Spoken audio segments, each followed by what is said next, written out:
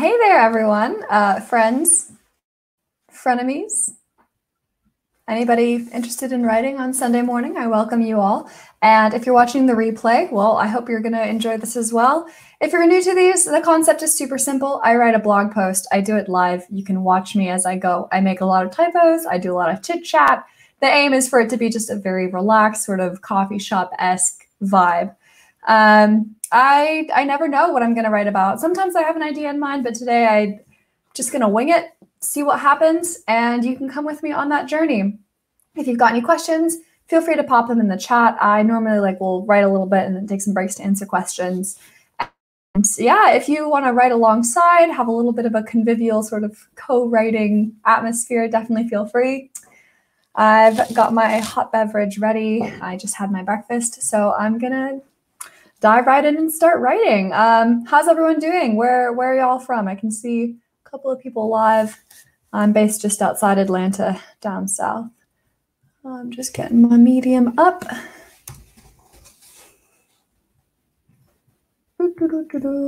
Humming to myself. I've been watching a lot of Netflix kept recommending this TV show Virgin River to me. So I don't know, it's kind of made me feel nostalgic for like going to a new town and kind of, I don't know if any of you have ever moved, but when you go to a new town and there are sort of weird local traditions, it's kind of made me nostalgic for those times. Maybe I'll write about that. Okay, I'm going to share my screen. Hopefully you will now be able to see an MD draft that I have. All right. Hi, everyone. I can see Ola, Araventh, Gioti Minajo, Kevin, the Bejesus, Friends, and A-Motion Films all popping in the chat. Great to see you all as well. I would love to know, what do you all do when I write? Like, I like to imagine that we're all just kind of typing away together. Like, it's almost like a cafe, but not really. But I would be really interested to hear what you guys do, or if you just watch me type and make fun of my typos to yourself. I don't know. Yeah, tell me what y'all get up to when I'm doing this. I'd love to know. All right. Gonna start writing. Title. Okay, so what a lot of you might not know is that I went to college in Oxford in the UK. I went over there to do my undergraduate studying biology. And I met the love of my life there. We're married now, actually. And yeah, Oxford was a lot of fun.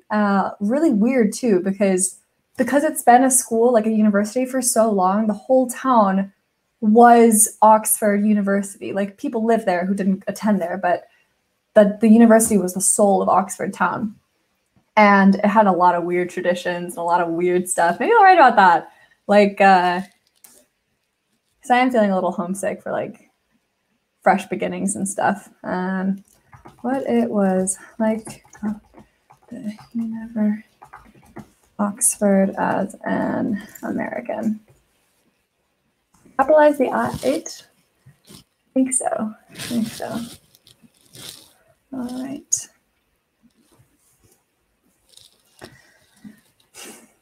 I'm just going to start brainstorming weird stuff. I do know the Ashmolean. I used to go sometimes just like for fun, just to walk around because it was free because I was a student. But we had a really nice lunch there after I graduated. My family came over to visit for my graduation, and at the time my boyfriend came over and his family were. It was a really, really lovely lunch. Okay. Well, let's make this a listicle.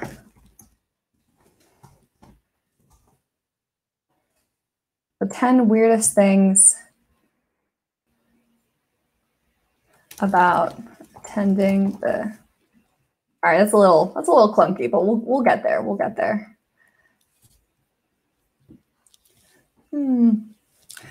Okay, so some of the weirdest things. Okay, I'll start from the beginning. When I first got in, we got all this like email stuff that was always referring to this random things like subfuge, we thought it was called. It's actually pronounced subfusk, and it refers to the uniform you have to wear. I wonder if I can find a picture of it. Fusk. When we went to Oxford, we had to wear this like these uniforms whenever we took exams. So very formal setting. That was so funny. And we had to sit collections. Collections were like they didn't count for a grade. They were just a way for your tutors, which I'll talk about also, your tutors to kind of make sure that you had studied over the holidays, basically. That's February and Trinity term. And the terms were called weird. So from October to December, because it wasn't semesters, it was terms, trimesters really. So we had from October to December was Michaelmas, then January to March was Hillary, and then April to June was Trinity term. What else? What other weird stuff? College parents. So if you went to an American university, the concept's probably pretty similar to like littles and bigs and sororities. At the Jesus colleges, oh yeah, I need to talk about college system, like Harry Potter. Yeah, you had like, oh yeah, hang on, I'm getting trashed. I had to write this down before I forget. So when you went to a college, you got assigned a pair of college parents who were 2 or sometimes 3 students a year or 2 above you, and they would kind of like look after you. And often the person who was your college parent, you would end up like having some kind of romantic relationship. And this happened so often that there was like a little catchphrase for it. It was like incest, which is super gross. But that is how I met my now husband. So there's some truth to it. The college system was like Harry Potter. So you apply to Oxford. You don't just apply to the university, you apply to like a specific college at the university. So I applied to Balliol, but I got pulled to Jesus College, which was founded in like the 1500s when it was cool to just call things Jesus College, even though they're not religious at all. It's a Welsh college. Do I want to talk about that? Nah, maybe not. Maybe a little too weird. All right, 1, 2, 3, 4, 5, 6, 7. What else do we got? All right, I'll come do some questions while I brainstorm. Let's see. Hi to Kevin from Phoenix, the Bejesus from Ireland. Joe T. Minajo, about to go to sleep. Paul Smith, drinking beer. Kevin's actually working on his NaNoWriMo, which I wanted to do that, but then after all the election confusion, I was like, I can't dedicate time to both of these projects. And keeping up with Twitter was a whole full-time project at the time. Half your attention is a good bargain, I think, if you're also doing NaNoWriMo. Let's see. A-Motion Films wants to know if there was Quidditch. There was. It wasn't like magic Quidditch, but there was actually Quidditch at Oxford Uni. So this is so embarrassing. I never did this, but people did run around like it was a thing. People played Muggle Quidditch. Good times. All right. What else? Oh, punting. That wasn't specific to Oxford, but it was kind of specific to UK college. Punting was, you went on the river Isis, which it's the name of a Greek god, so it's allowed. This was before the whole ISIS thing. And you would rent this very long boat, and you would sort of pole yourself around. Rowing was such a big deal. I rowed for 2 years, and I hated both years of it. I don't know why I kept going, even when I hated it. 1, 2, 3, 4, 5, 6, 7, 8. All right, 2 more. 2 more people.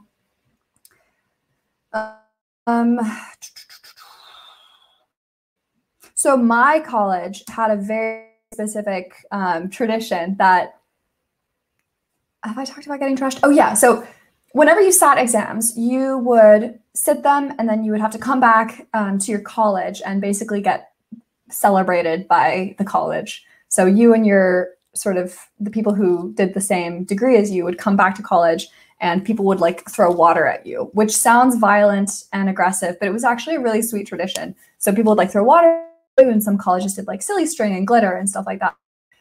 So you got trashed, and it didn't mean to get like drunk trashed, although you did that too, but you know, you would get trashed.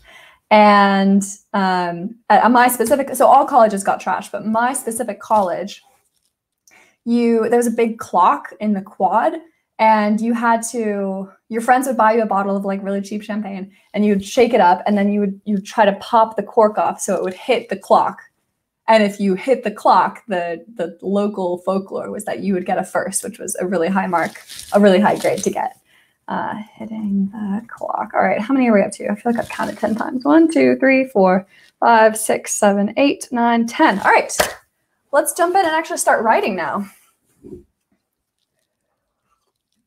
All right, I might take the University of.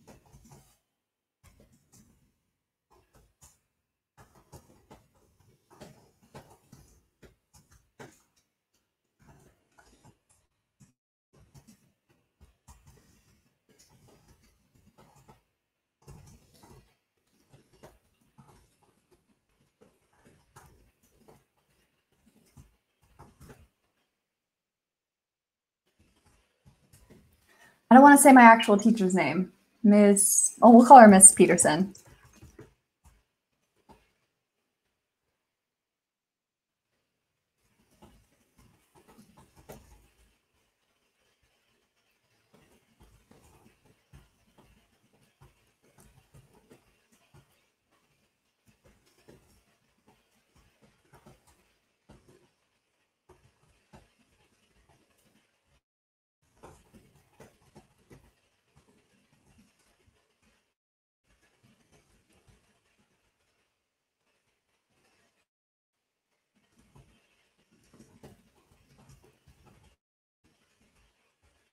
I don't know if nonplussed means what I think it means. I thought it meant like casual, like sure. I mean, I'm gonna Google that though.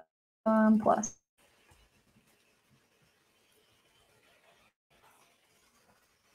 Okay, yeah, no, that fits.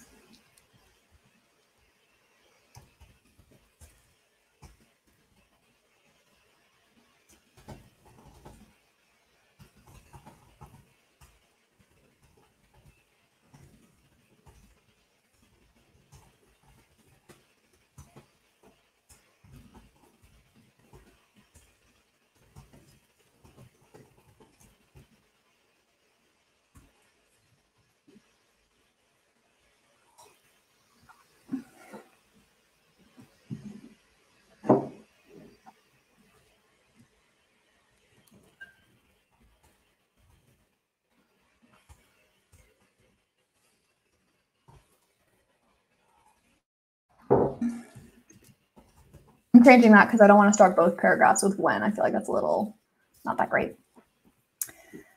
All right, so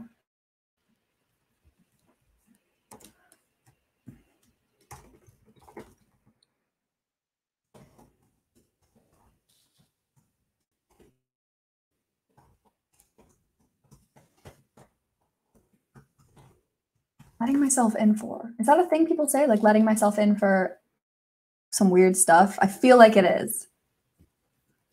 Okay, we'll come back to that. Throughout my 3 years there,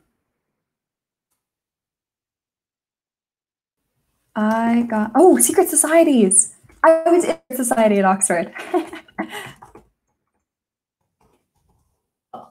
Secret.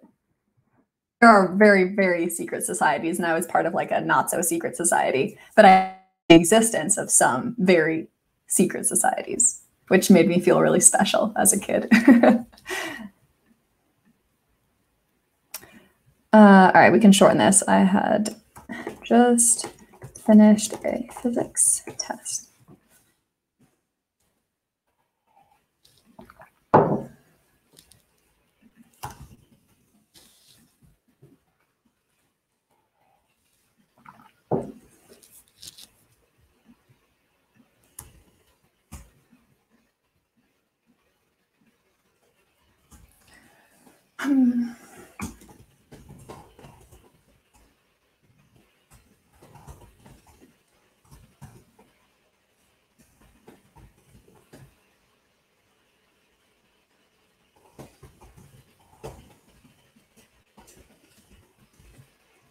I actually, as a result of my 6 years in the UK, I can actually do a pretty good British accent. It comes off very posh because like basically everyone there spoke the Queen's English.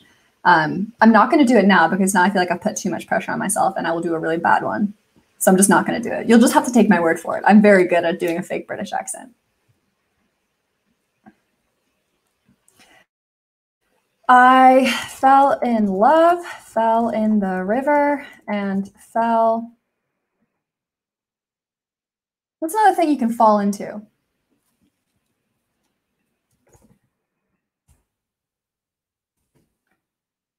Fell into a bush. I did do that actually on a night out. But I don't want to fall into a bush and a river.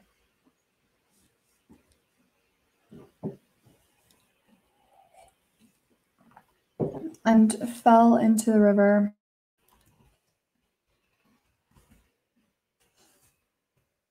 It was an amazing, exciting, terrifying, and very strange time in my life, all the more so because I had no idea what to expect. All right. 10 weirdest things about attending the University of Oxford. So I think I've mentioned this on some other live streams. When I don't know if my title is too long, sometimes I like pretend to go publish it. And this shows me what it would look like if I went to Medium right now. And like, okay, so it's not too long. It's actually not bad at all.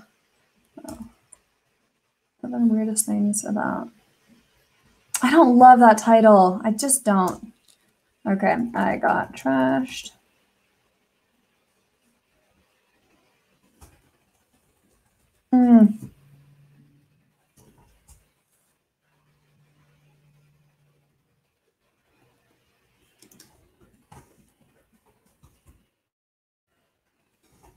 Fullness and minus first week.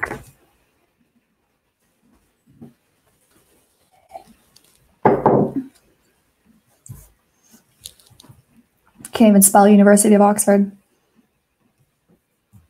Just goes to show you how you don't need to be a good speller to get into the college.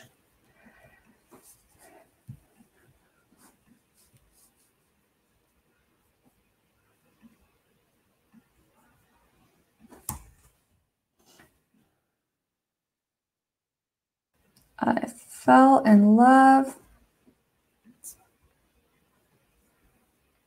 I feel like there's another thing you can fall into. I want to do a triple thing. Catherine's got a not bad suggestion of fell into some crazy circumstances. I want something more specific. Like I did fall in love. I did fall into a river. Fall into...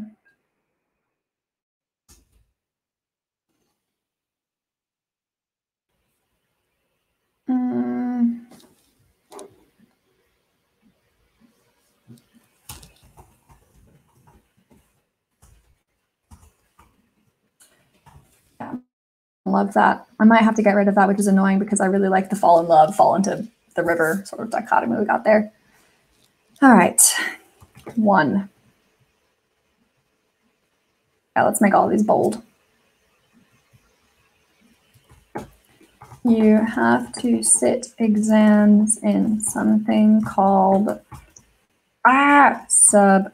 Now, was it 1 word or 2? I thought it was 2. Subfusk.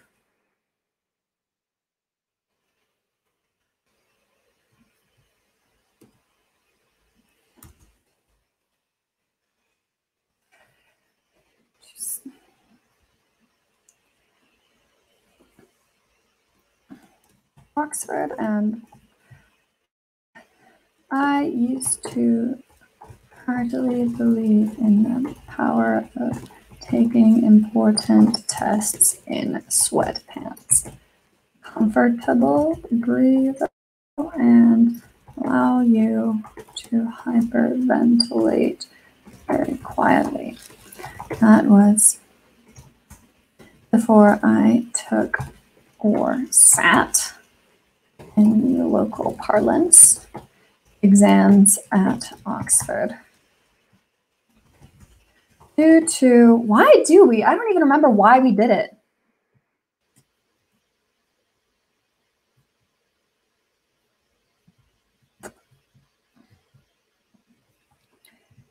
Because, no, that's not what I wanted to do.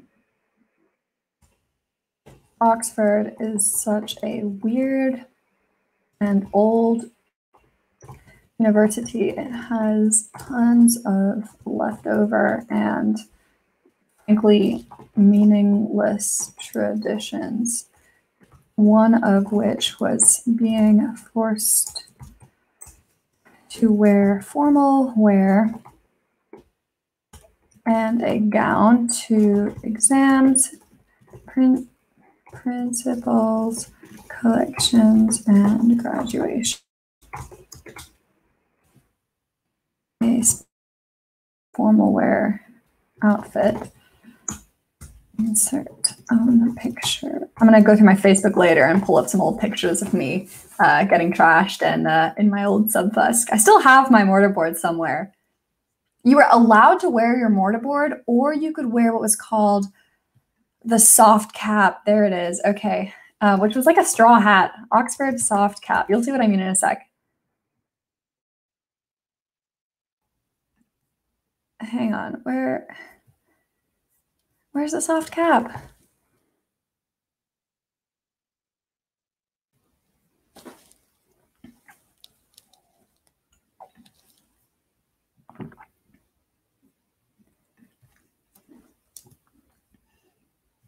This weird one. Like a weird Walters. That's where everyone bought their like, you had to wear like a little tie. Oh God, the velvet ribbons. Still got nightmares. Oh, and you had to wear, oh, I'm gonna have to put that in. Rowing. It was also traditional and lucky to pin a carnation. So you would pin a white carnation to the first day of exams. You would have a pink carnation for your second through N-1 exams, and your final exam would be sat in a red carnation. And that's how everyone knew what stage you were at of your examination. If you were just starting, or if you were fighting through to the end. And the most exams I ever had to sit in one go was just 4. So I had Monday, Tuesday, Wednesday, Thursday exams. So my pink carnation fine for 2 days. But some people, like the classics, people who study classics, have 2 whole weeks of exams. 2 whole weeks. So they'd have to purchase like multiple pink carnations to go through. Pin a carnation to your Subfusk.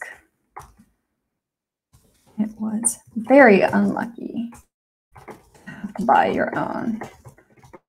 You'd typically form an agreement with friends to buy each other's carnations for exams.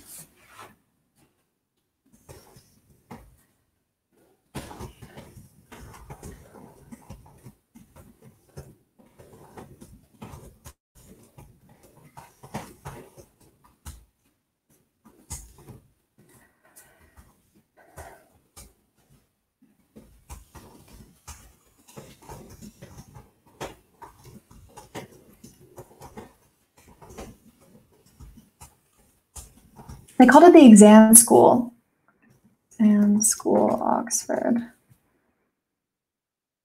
God, I'm getting heart palpitations. It was such a pretty town. I loved it. All right.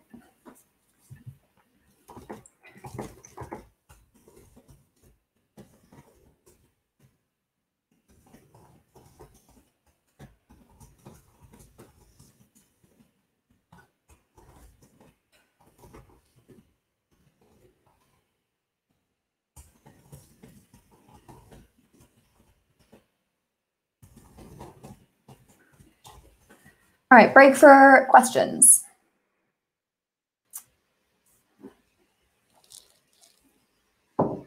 Catherine, I love that suggestion of fell into a British accent. Fell into the habit of speaking with a British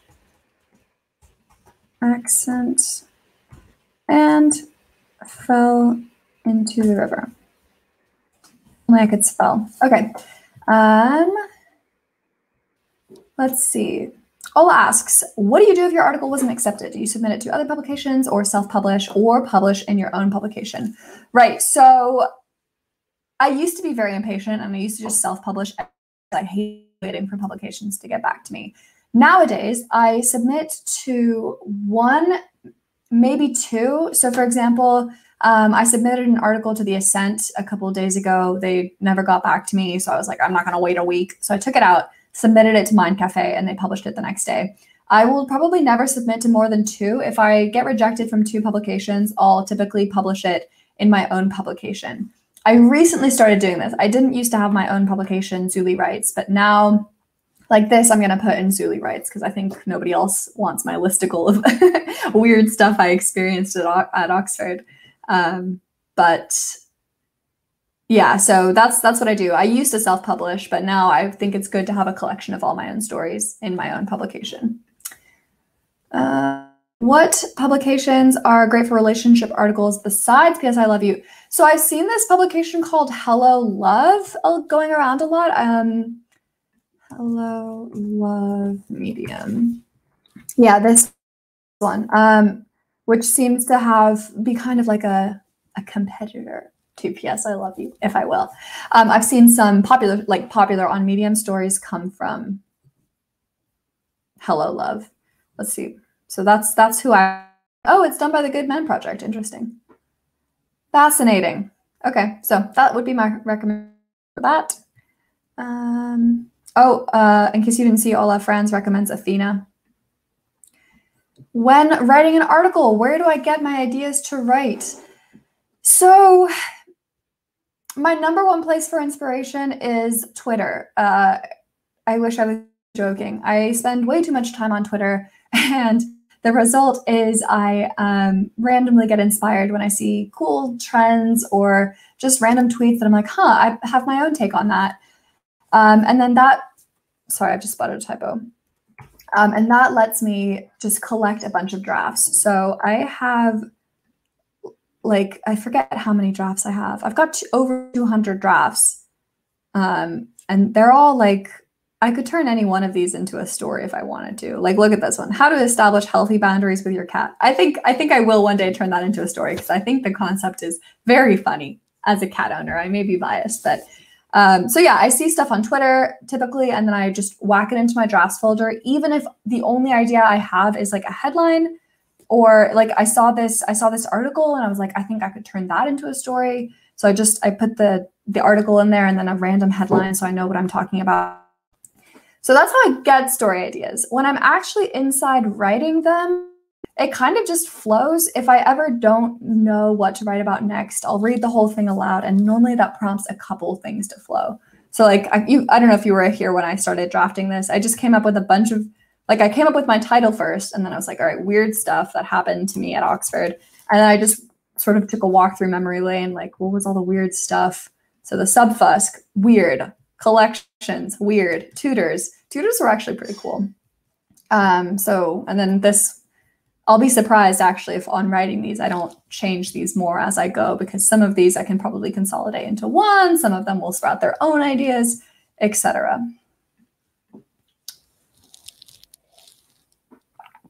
Ola's got another question. What small or medium sized publications worth trying to get into? It depends a lot on your topics. So if you like writing humor, I don't even know if I would consider this a small one, but humor, satire, anything like that, highly, highly recommend Jane Austen's Wastebasket. I can't spell Wastebasket. I typically see these stories get a pretty high engagement rate, and I know the editor, I recommend her publication or her stuff all the time because I know that she's very, very consistent with managing this publication. So that's one for satire, humor, even some fiction, I think. More than specific recommendations, what I would say is look for publications that are well managed and well looked after. So two more examples are Storius Mag. That's anything to do with marketing or writing. It's a small publication, but again, the editor is very consistent and very caring and very thorough when it comes to trying to grow his publication. Creatures by, I think it's Darby. I always want to say Darcy, but I'm pretty sure it's Darby. That's about animals and pets and anything to do with creatures. Again, small but growing because she takes such care in curating and editing and just making sure that her articles in her publication are well looked after, marketed appropriately, etc. So yeah, probably I can't give too many specific recommendations because, you know, there are, I don't even know how many thousands of publications, but I would just recommend being on the lookout for publications that have a good editor at the helm. How many stories do I have on the go at any given time? I usually try to stick to one. The only exception is if I am like in the middle of this one and I'm like, oh, I've just been struck with an idea of why collections are important. This should be its own article. Then I'll put that there and I might do them simultaneously because they're kind of analogous. Other than that, I normally try to focus on one at a time. I get distracted very easily. And if I let myself do too many things at once, all the articles I'm working on will turn out to be crap. So that's why I tend to focus on just one, write it, edit it, publish it, whack it off, then move on to the next one. Do writers have to use advanced words or phrases to be a good writer? No, you don't. I don't think I have a particularly advanced style. I know others who do have a very academic style. But what I think you should remember, especially on Medium, is that nobody is reading to, well, some people are reading to get a better vocabulary. A lot of people here are just reading to learn something new, to be entertained, to have a perspective shift. Like, I don't think people are reading this because they admire my academic writing. I think they're reading this because they want to travel the world as much as they're able in these. So I don't think you need advanced words or phrases to be a good writer. I think you just need to write in a way that reaches people. And that doesn't have to be from advanced words or phrases. That just has to be from wielding language as best as you know how. Sorry, that's not a very good answer. Short answer, no, you don't. But Jesus, if I decide or you decide to start your own publication later, can you move some of your articles into it or republish? I did this and I moved them into it. I would not recommend this because I feel like it was shady of me. I took articles out of publications. Like I took some out of the Ascent and put them in my own publication.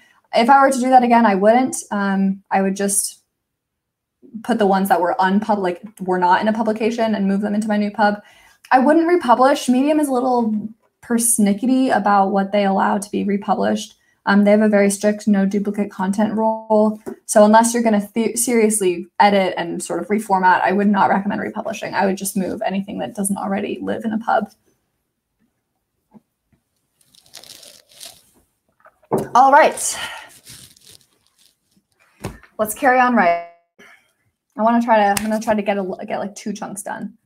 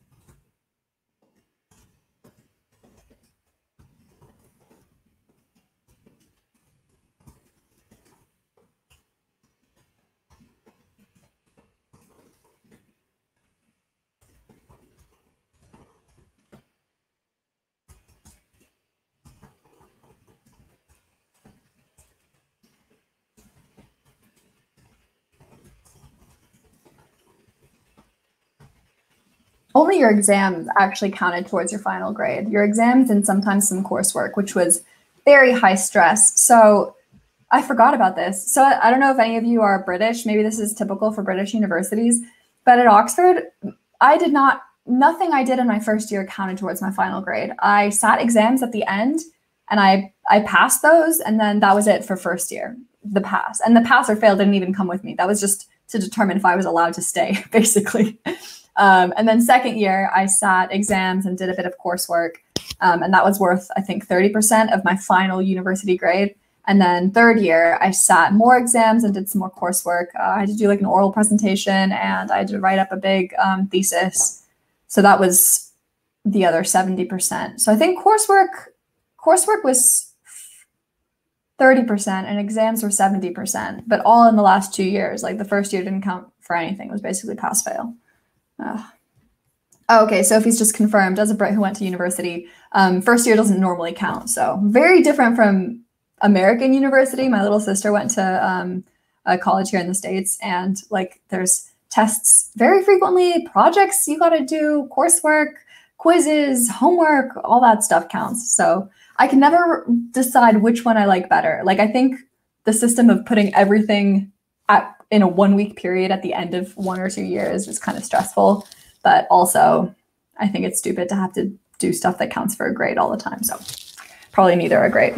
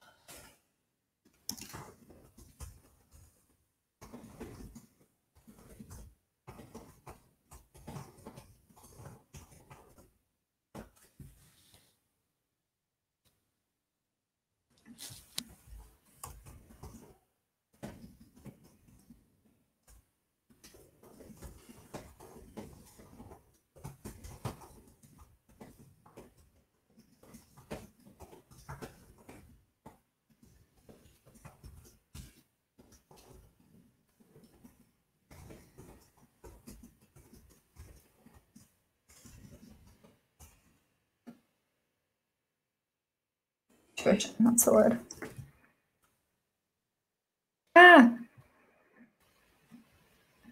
That's not right. Opposite, that's the word I'm looking for.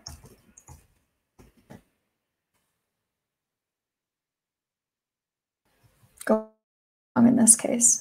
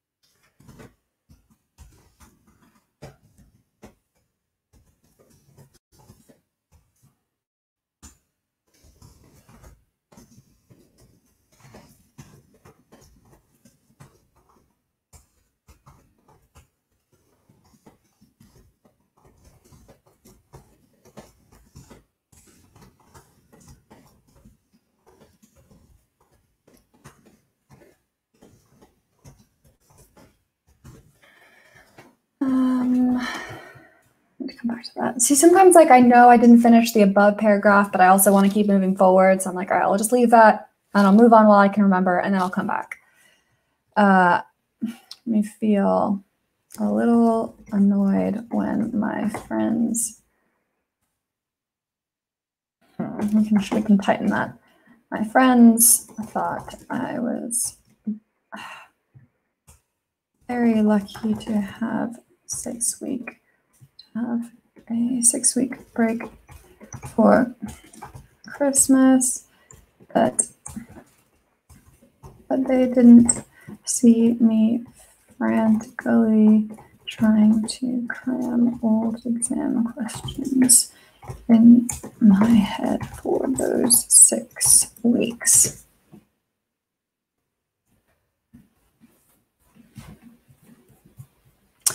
Okay.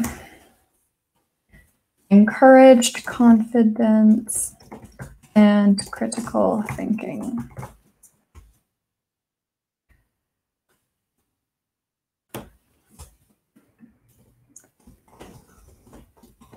I wonder if it's worth explaining a little bit about the structure. So like, I studied biology. There were about 100 kids in my year for biology. Jesus College, which had kids from all different degrees, had 5 biology students in my year. So I don't want to get into that. I don't need to.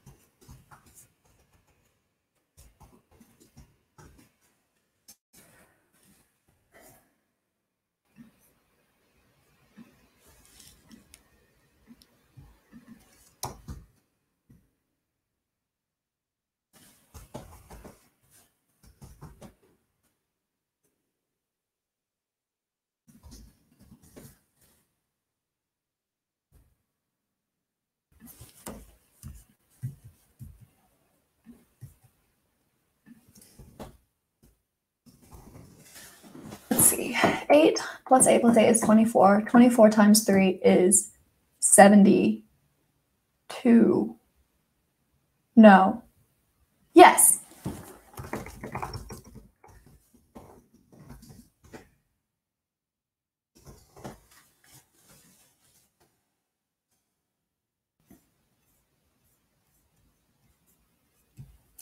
All right. I'll do one more and then I'll stop for questions.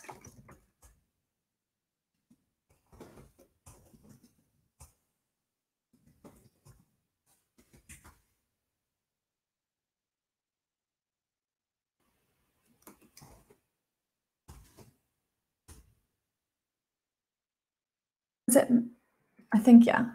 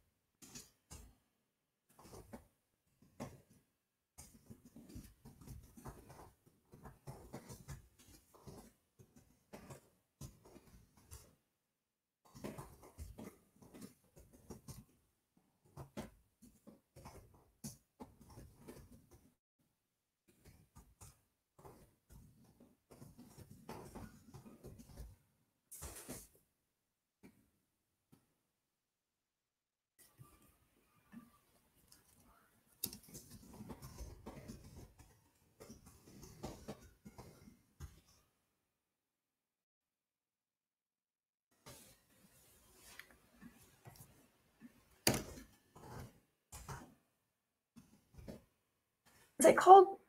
I think it was Noth Week, but we called it 0th week. No, sorry, it was written like that. Noth? No, not the naughty week. Noth week.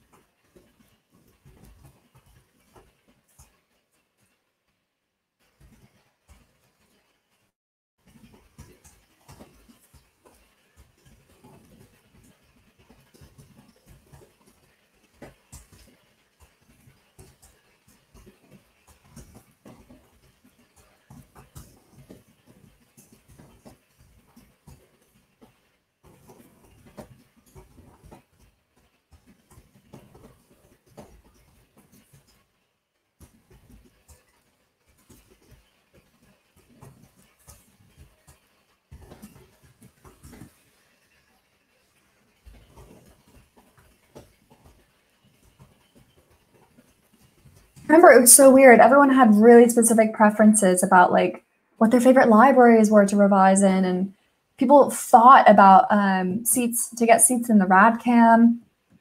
There were very strict rules about like if you were allowed to leave stuff to save a spot, or if you had to clear everything out at the end of the day to allow other people in. Gosh, really fun times. It's all coming back to me. I graduated, wow, 5 years ago. That's a long old time. Okay. Has to be special with everything. Even our terms have special names. The term, Michaelmas, Hillary, and Trinity. Is Noth a word? I didn't make that up. Noth week. Okay, I'm not wrong. Folks were prone to the 5th week blues when you were exhausted from 5 weeks of academic rigor, but still had a long way to go.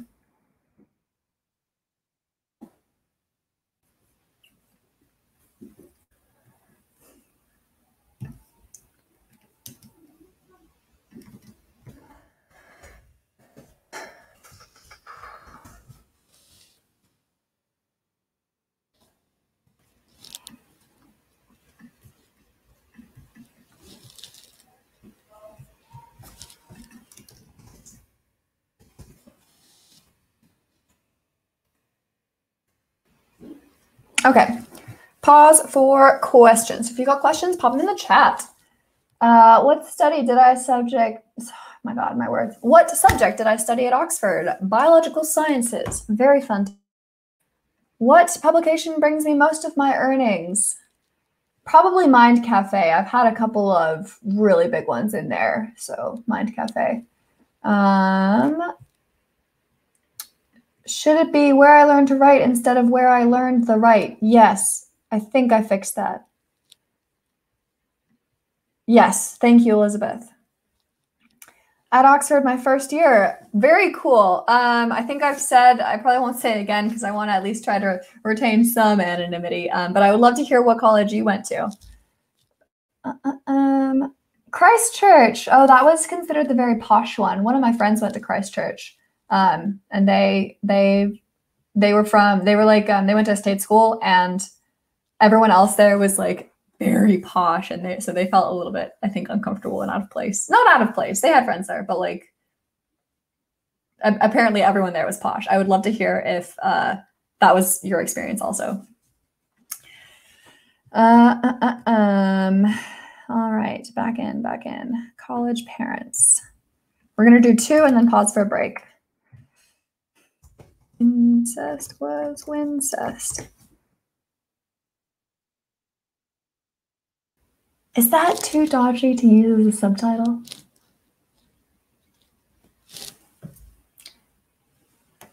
Maybe a little. Not going to use that. Don't want to joke about incest. College parents. Okay, how about this? You were expected to fall in love with your college parents. Okay.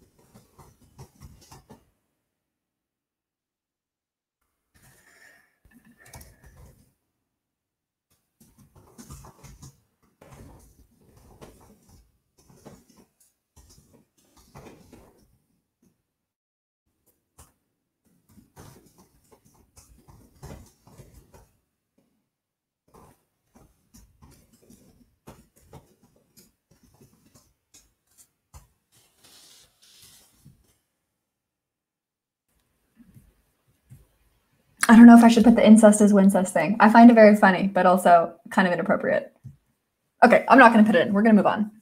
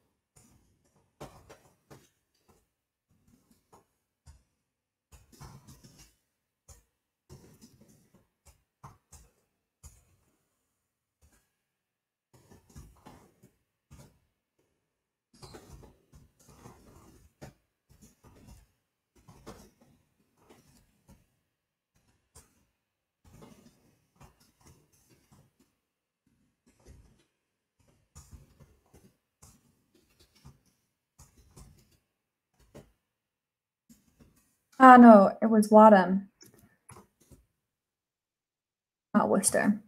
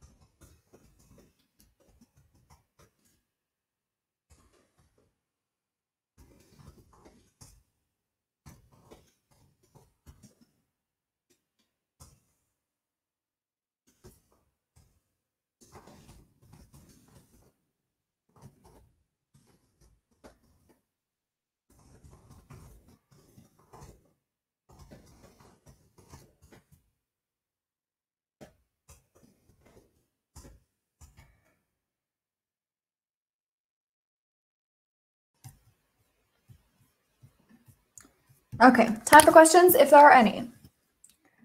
Well, any questions? I don't think there are any questions unless it's being slow. So if you have any, pop in and I'll answer them.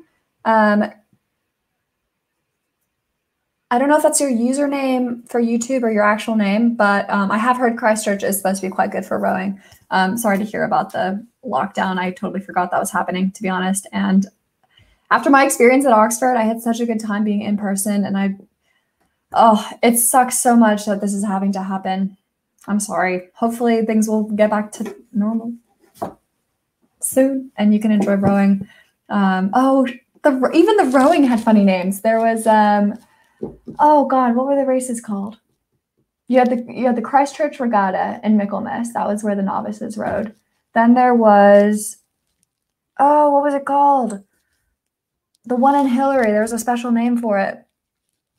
And the racing was so funny because you had to like bump the person in front of you, so you got bumped. And if you got bumped on all of your races, you got a spoon. But if you beat other people, you got a blade.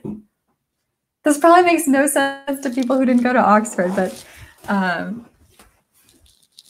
was such a fun time in my life. And you got to drink Pimm's. Oh, good times. All right, back to writing. Getting trashed did not mean getting drunk. Well, it kind of did, but there were multiple meanings. Oh, the bumps. Thank you. That's what it was called. Bumps race. That's the one that happens in Hillary. And then there's one that happens in Trinity. Ahead of the river, maybe? I forget what it's called. Anyway, I rode for 2 years. You'd never know it to hear me forget what they're all called. Oxford Getting trashed was a very specific and fun ritual everyone did at the end of exams. Everyone does. I guess it's still happening. Like with many other traditions, each college had its own spin. At my college,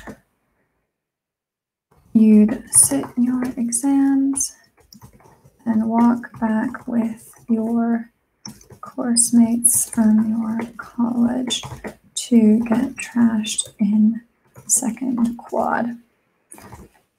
We walked through the arch and all our friends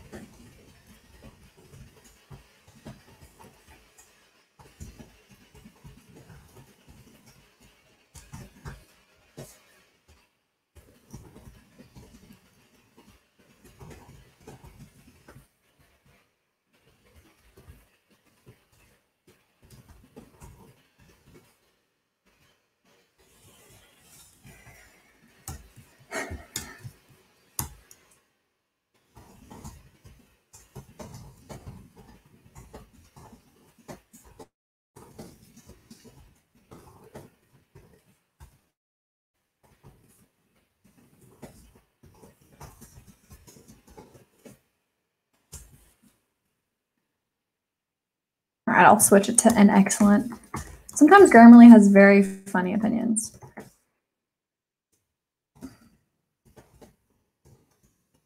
I have a really good picture of myself getting trapped after second year exams where my now husband actually threw the water at me in such a way that caused me to slip and fall right on my ass, which people back home looked at the picture and were like, isn't that your boyfriend? And I was like, well, yeah, this is how he demonstrates his affection for me, by dousing me in water when I finish my exams. It's just what we do here. You wouldn't understand.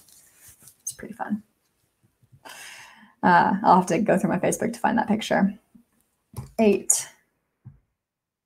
You would punt on the Isis. The Isis, Oxford. I wonder if it was the same, like the branch of the Thames. I think it was considered like just an offshoot.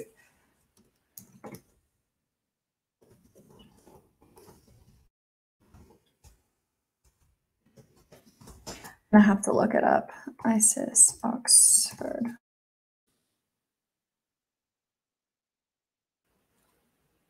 River.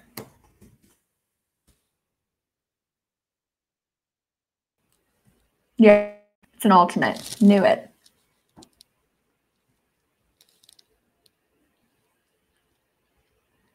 Torpids. Oh, thank you. Just remembered. How did I forget? I think I've blocked it out of my memory because I hated rowing so much. The reason I hated rowing, in case it was a fun exercise, like I enjoyed the exercise, but for rowing, you were only allowed to row at very specific times because otherwise the river was full of like actual boats trying to get from point A to point B. So you had the river, colleges had the river from like stupid AM to slightly less stupid AM. So you'd get up at like 5:30, cycle in the pitch black and pitch cold or whatever to your river, where you'd have to lift this enormous heavy boat onto the freezing water. Your fingers would fall off from the cold, and then you'd have to row. And the rowing was quite fun, and especially if the weather was nice, it was beautiful, lovely, lovely time rowing on the water. But then you'd have to get off the boat, lift this dripping boat out of the water, very heavy. Everyone's slightly different heights too. So you were like wobbling all over the place trying to hold this boat, get it back into the boathouse, and then cycle your cold ass back home to get a cup of tea, just in time to hit lectures at 9 a.m. So I was not a fan for that reason. It was really bad in first year because I was going out like almost every night. So I'd go out, get really drunk, and then, go home, fall asleep, and then have my alarm go off at like 5:30. And I was like, oh, I do not want to be rowing right now. But it's fun to look back on. So who was Isis named after? I feel like it's named after, it derives from Temesis.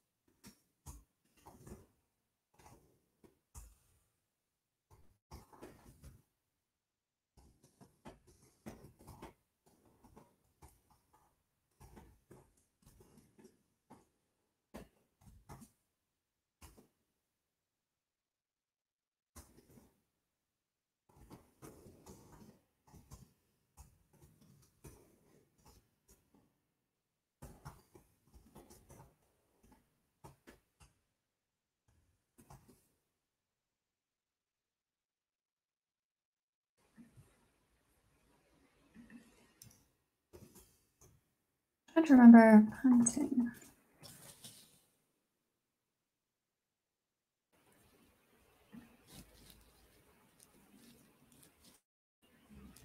Trying to remember what the punt actually looked like. Yeah, so this it looked like this. You pull yourself along.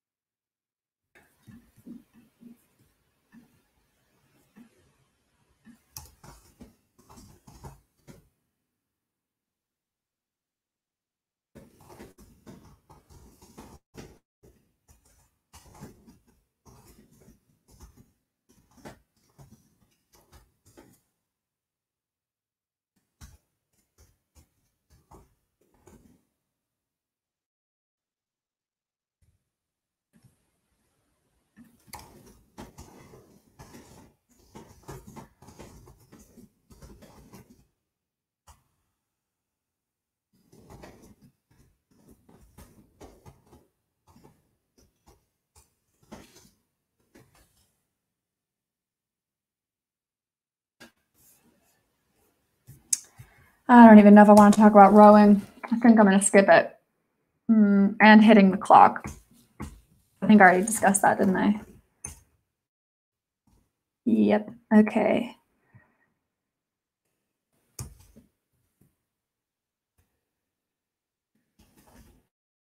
There were lots of secret and not so secret societies.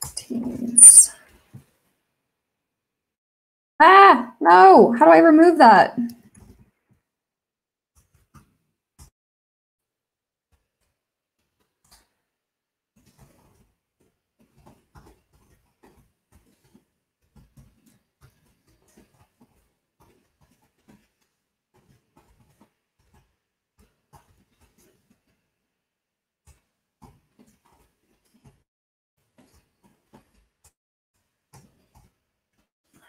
right. Questions in case anybody has one.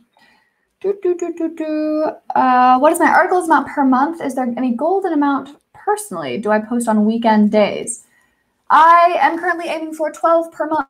That's 3 a week. Is there any golden amount for me personally? Not that I have found. I've had very good months when I've published 18 articles. I've had very good months when I've published 3.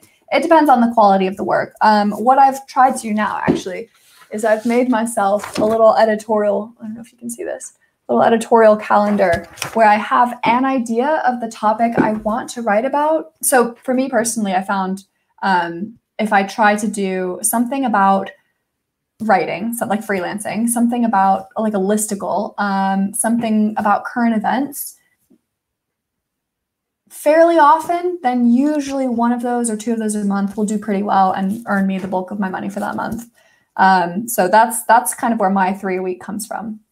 This is to be published tomorrow and is part of the fun article that I've permitted myself for the week. Because if I only cranked out listicles and current events, I think I would get washed out pretty quickly. So I let myself do stuff like this too.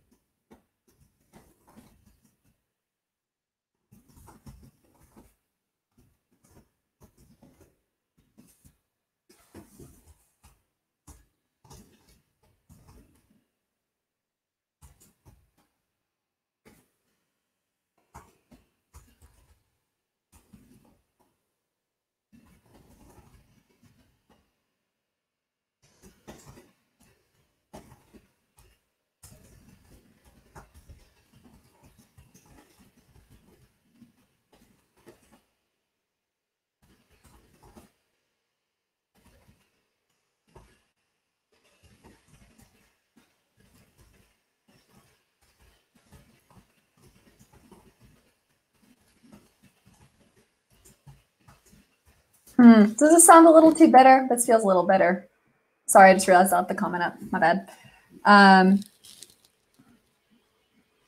feel like this is a little too bitter, this bit here.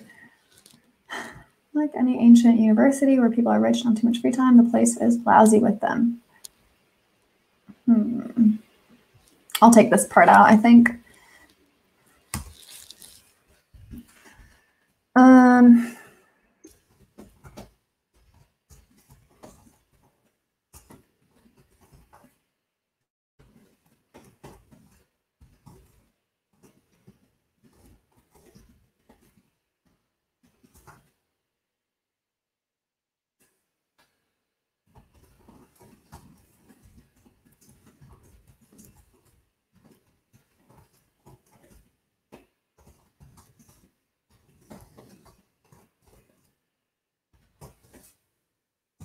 What's it called? The club? I don't even remember. Bowling, then.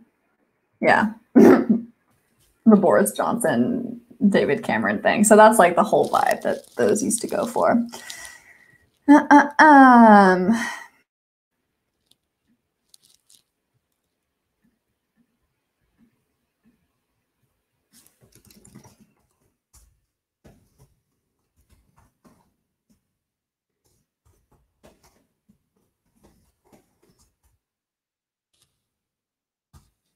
All right.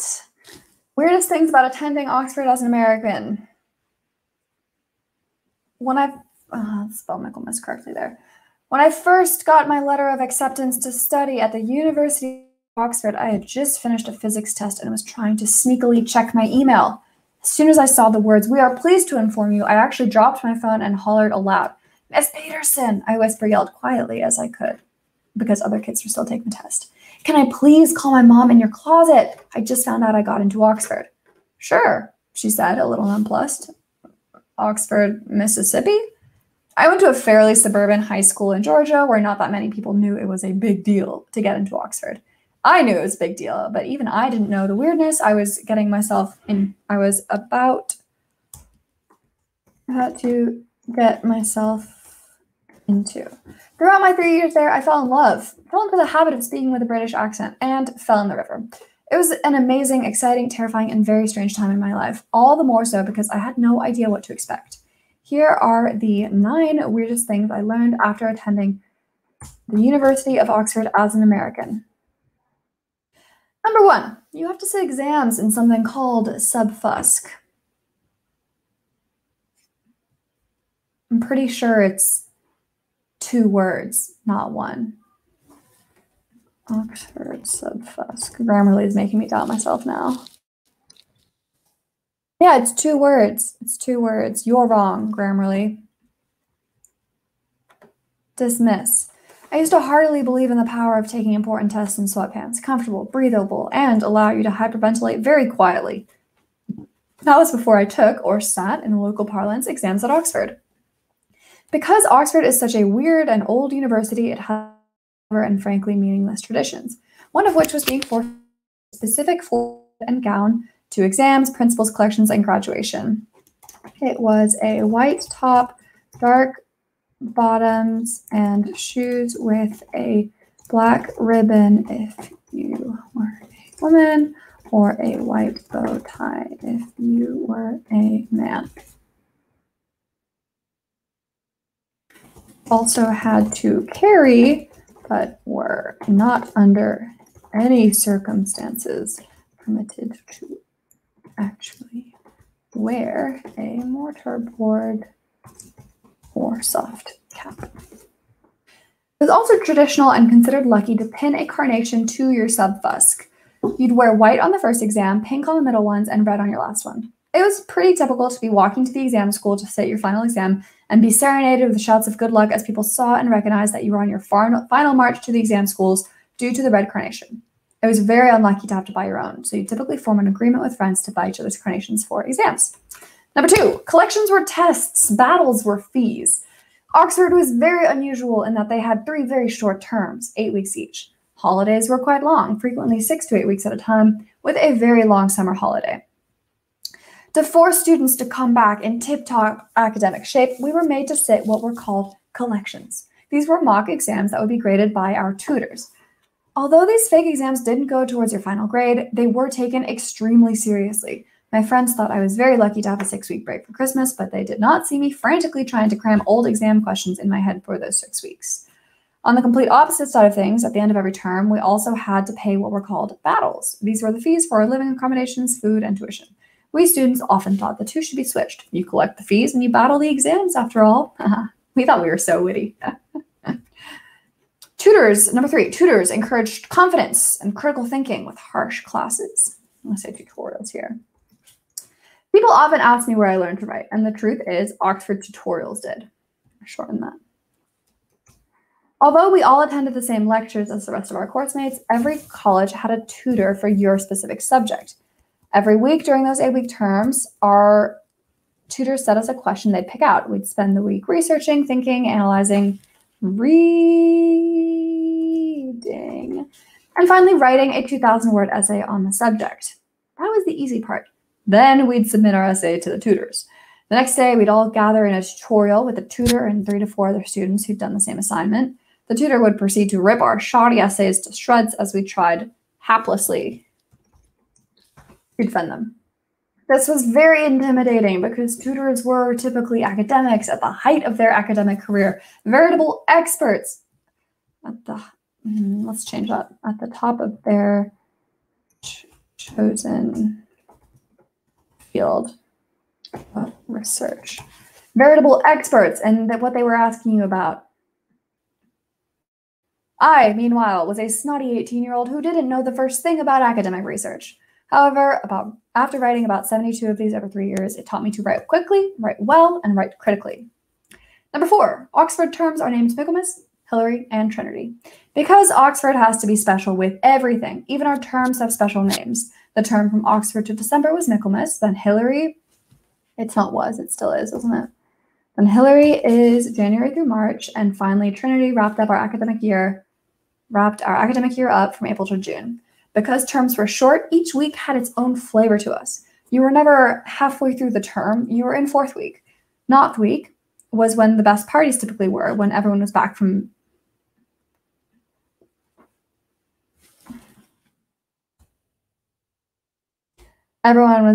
vacation. I want to change holiday to vacation.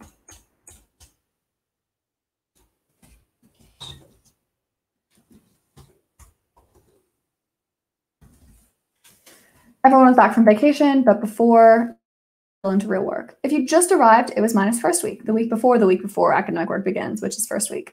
Folks were prone to the 5th week blues, when you were exhausted from 5 weeks of academic rigor, but still had a long way to go. Even the breaks were called something special, vacation instead of holiday. This was because the expectation was that you'd vacate the premises but continue to work hard, hence it was not considered a holiday. Number 5, you are expected to fall in love with your college parents. Like American colleges, Oxford has a system to ensure incoming freshers, are not cast totally adrift upon arrival. Every fresher was usually given 2 college parents. There's a whole culture around proposing to your college spouse, who is usually a friend. I married my college spouse. My college spouse proposed to me in a club with a ring pop. Is it called a ring pop or a pop ring? With a candy ring. Around midnight Wednesday of Naughth week, for instance. We had an amicable divorce and spousal swap in 2nd year, but I have no regrets. Like many Oxford students, I actually fell in love with my college dad. Most of these relationships didn't last long, but ours did, and we are now married.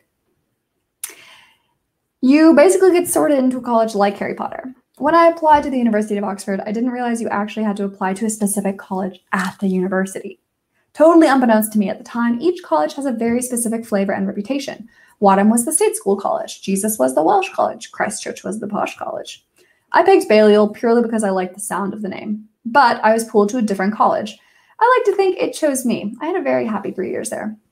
The names were pretty meaningless. For example, you had New College, which was actually one of the oldest, Magdalen College, Trinity College, Jesus College, Christchurch College, and so on didn't often have anything to do with religion. Unfortunately for tourists, there's also a university college called Univ by the locals.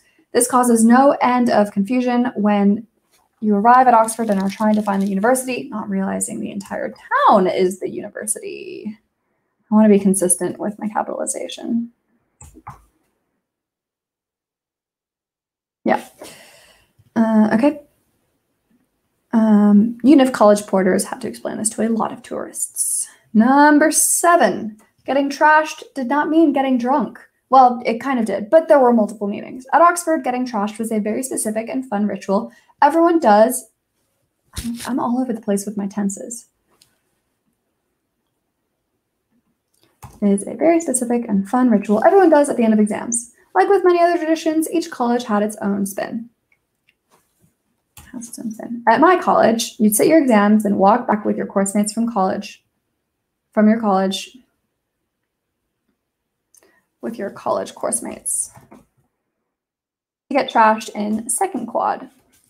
We walked through the arch, and all our friends gathered on the grass to douse us in water with buckets. After, we'd be given a bottle of cheap bubbly purchased and shaken up by a friend. The aim was to pop the bottle in such a way that the cork hit the big clock face on the quad.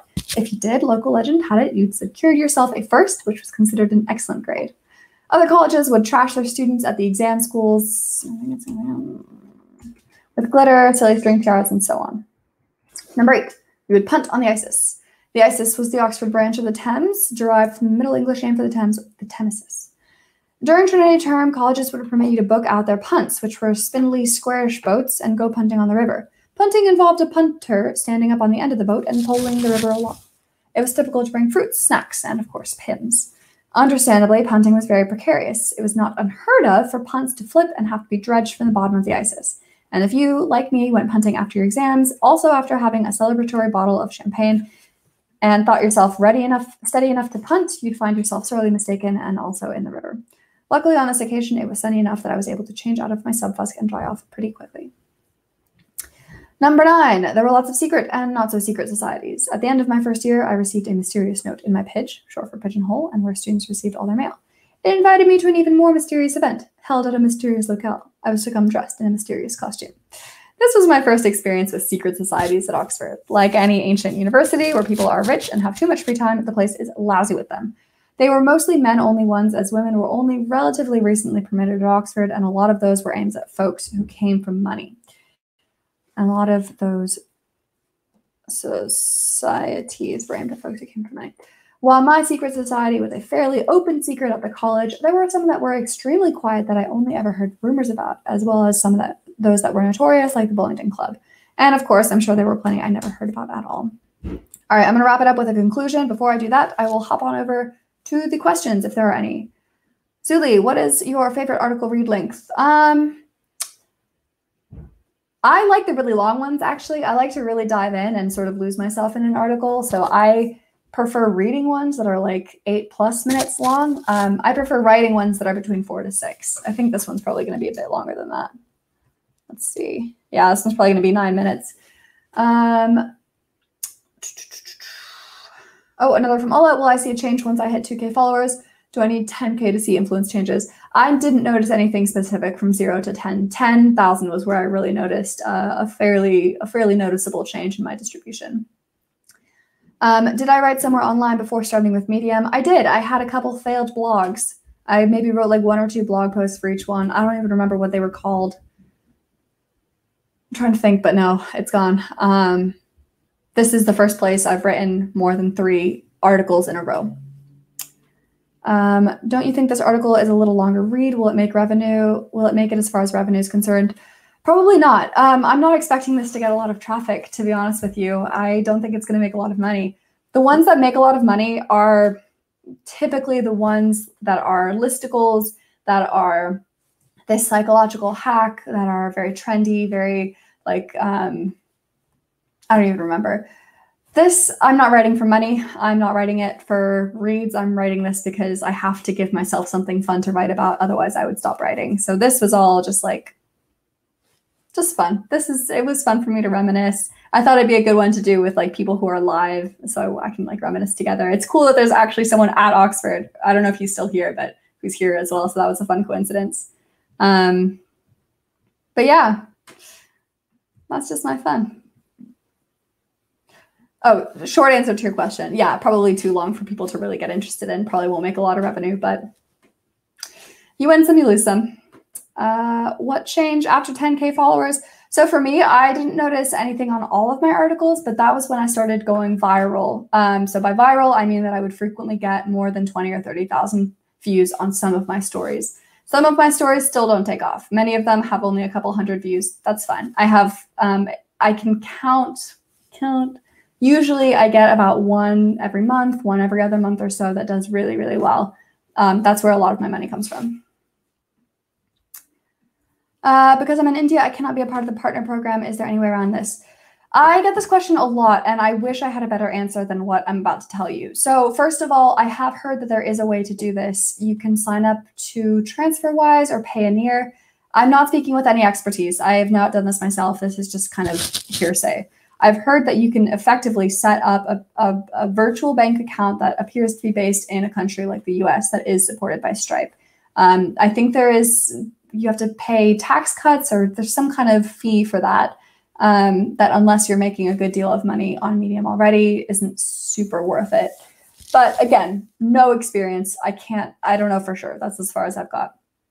My slightly longer answer is that it is unfair. It sucks. I think Medium and Stripe are making a big mistake because they're effectively excluding a large part of the population that is probably good at writing, but right now can't be compensated for it. That being said, a lot of the most popular writers on Medium today, Todd Bryson, who I interviewed a couple weeks ago, Nick Goka, Shanta Grimes, they all started writing before Medium was monetized for anybody. They wrote, they kept writing, they wrote for fun, they wrote to build their base, they wrote to find engagement, to find readers. Today, they're doing phenomenally well because they kept going, and now it's monetized. By the time it was monetized, they already had consistent readers. They already had a backlog. So what I recommend is, I wish you didn't have to do this because I think it's unfair that I can make money just by royalties and that you don't get to. But there's nothing wrong with writing without making money other than that it sucks that you're not being compensated. You can write to drive traffic to your blog. You can use affiliate links. You can use it just to start building a portfolio, to start getting freelance work. And hopefully India will soon be monetized along with all the other countries that should be. And at that point, if you've been writing all along, you will be so much more established than the 100 other writers who come on board only then when it's monetized. So that's my advice. It's not a perfect situation. I wish that I had a better answer, but that's what I tend to recommend right now. Follow-up question. Any chances of getting my stories picked by the publications without being in the program? Good news is you don't need to be in the program. The publications don't make any money off you anyway. I don't actually know how they make money. I guess you grow the publication, and then if you're the owner, you can also promote your own stories and get money that way, but I'm not really sure. So you shouldn't need to be part of the partner program. You should be able to get into the pubs just on the virtue of your own writing, your own backlog, the story that you're putting in front of them right now. All right, conclusion time. Then I'm gonna go get another hot beverage because my throat is very sore.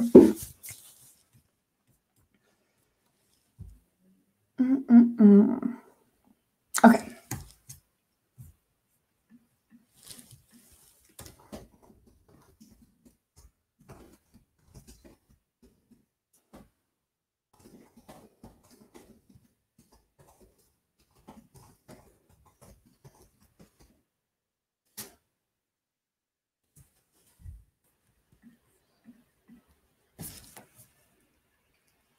What other weird stuff did I do?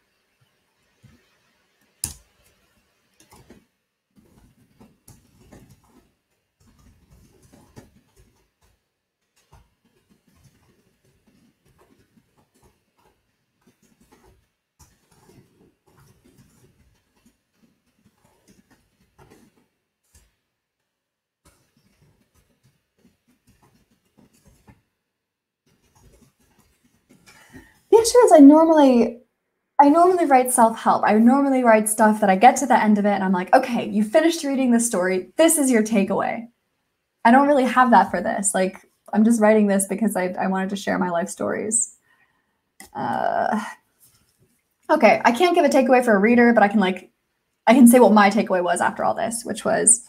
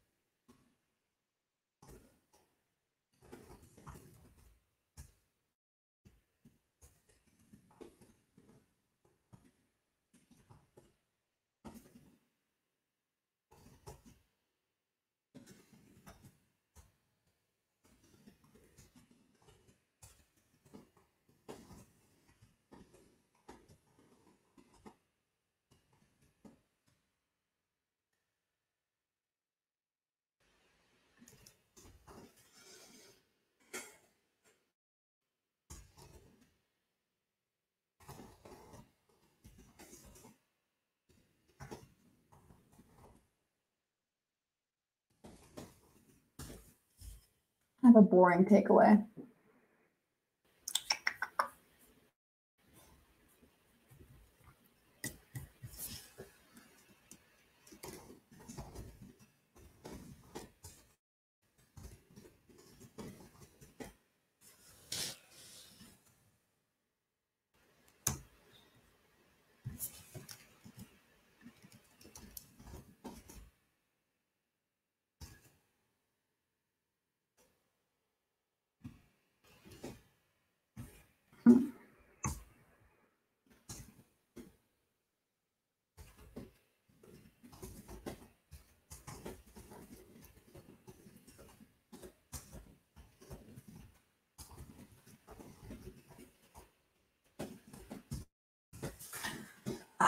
Is that too cheesy? All right, we're going to just read the conclusion, and then I will seriously call it a day.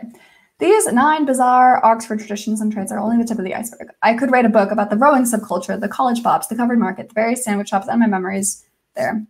I consider myself very fortunate to have experienced a very eventful, incredibly fortunate to have experienced a very eventful 3 years there that have provided me with a wealth of knowledge, anecdotes, and friendships. Heartwarming. There wasn't really a takeaway for this article. It was just intended to let any reader mentally travel to Oxford University for just a few minutes. What I learned from my 3 years there is that Oxford isn't unique in that it's unique. Every place has its traditions and habits if you're willing to look. Oxford shattered my preconceived notions of what I thought it meant to go to Oxford. In every place I've lived after, I've done my best to try and experience it to the fullest and enjoy as much of it as I could and come to it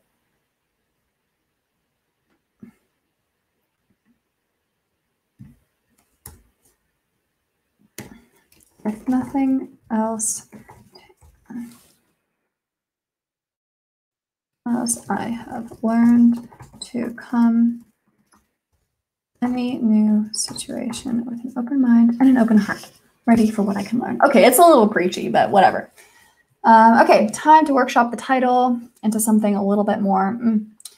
The 9 weirdest things about attending University of Oxford as an American.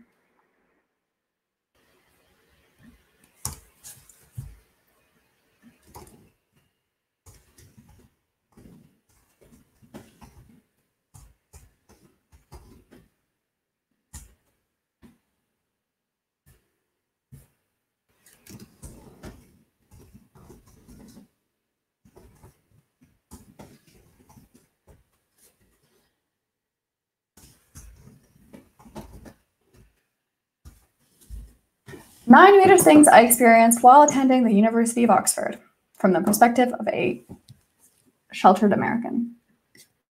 Yeah, all right, not bad. I'm gonna sleep on this and publish it tomorrow in my own pub, Zuli Writes, because as I said, I don't really think anybody is that interested in this story. Other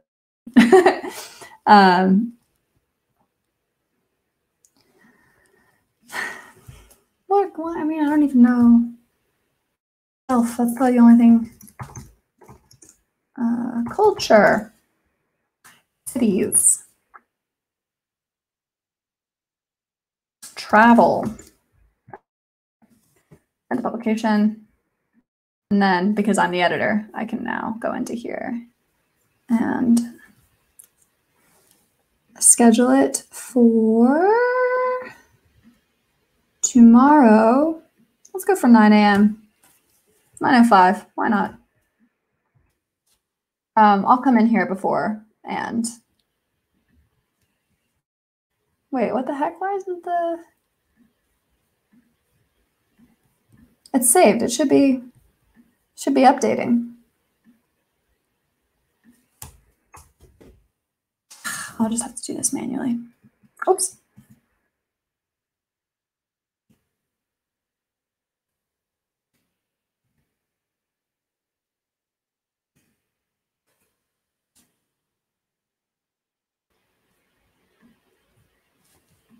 I'll come in later today and put in all the pictures, etc. All right.